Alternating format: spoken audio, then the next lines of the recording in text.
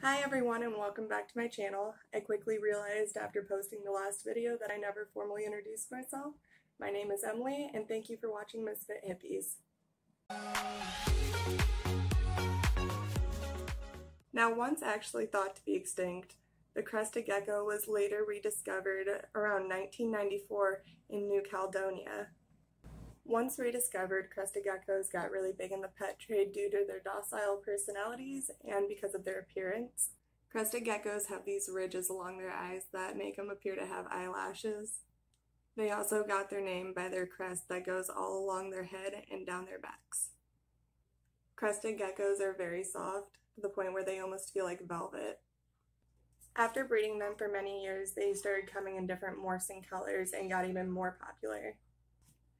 As far as I'm aware, almost all crested geckos have the capability of changing colors, but not in the way that you might think. They're able to get fired up, and they slightly change colors depending on their mood. Now, crested geckos are one of the bigger species of geckos. They can get anywhere between 6 to 10 inches. Unlike some other types of geckos, when crested geckos get scared or frightened, they will drop their tail, and they won't grow back. After a crested gecko drops its tail, it will then get a little nub at the end, and these are called frog butts. In my opinion, I would prefer actually handling a crested gecko that is known as a frog butt who doesn't have a tail, because one of my biggest fears is that Leo here is going to drop his tail while I'm holding him. Now, if you look at the underside of a crested gecko's toes, you're going to notice that they look a little strange.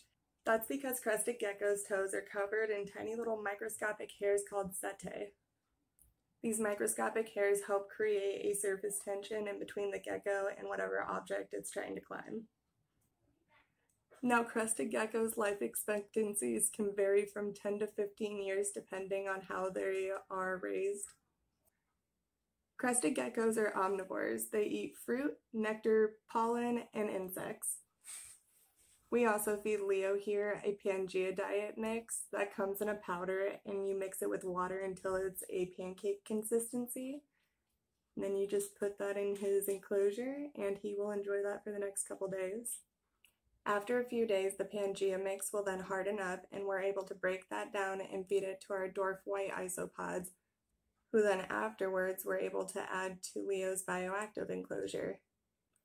In the future, I do plan on making a complete video for bioactive enclosures. Even though flighty by nature and they jump a lot, they are one of the most docile reptiles that I've had the pleasure of handling. Now, if you're considering getting your first reptile, I would highly recommend a crested gecko, as they're low maintenance, easy to handle, and overall just really cool creatures. Well guys, that's all I have for today's video. If you liked it, give it a thumbs up, and if you want to see future videos, feel free to subscribe. Thank you for watching Misfit Hippies. Until next time, bye.